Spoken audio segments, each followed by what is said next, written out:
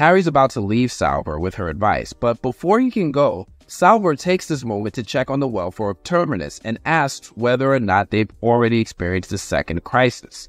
Harry doesn't give her a straight answer, but before Harry can leave, Salvor tells Harry Black that unravel is the blade that will pierce the Empire's hide. And yo, this is the moment. Harry Black is all like, you shouldn't have told me that. And that's when we learn that everything that we're seeing now with Salvor and Harry Black, this takes place before all of the events that we've been following with Polly and Constant and Holber.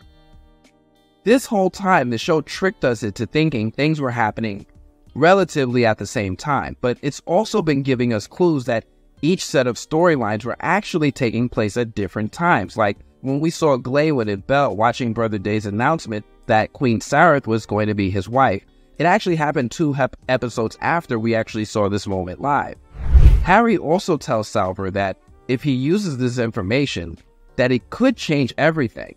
And Salvor says that she can't make him use it. But Salvor is able to convince Harry not to let his sense of morals stop him from doing what's right.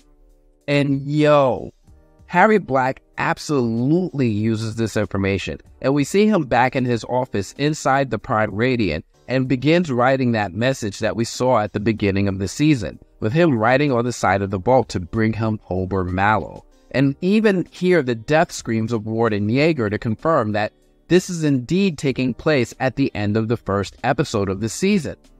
When you think about it, and let me try to calm down for a moment to think about it, this means that everything with Talon Bond, Gaal, and Salvor happens before the events of Terminus in the second crisis. And by that logic, it's entirely possible and likely that Gaal, Salvor, and Harry already resolved their issue with Talon Bond before any of this happens with Brother Day.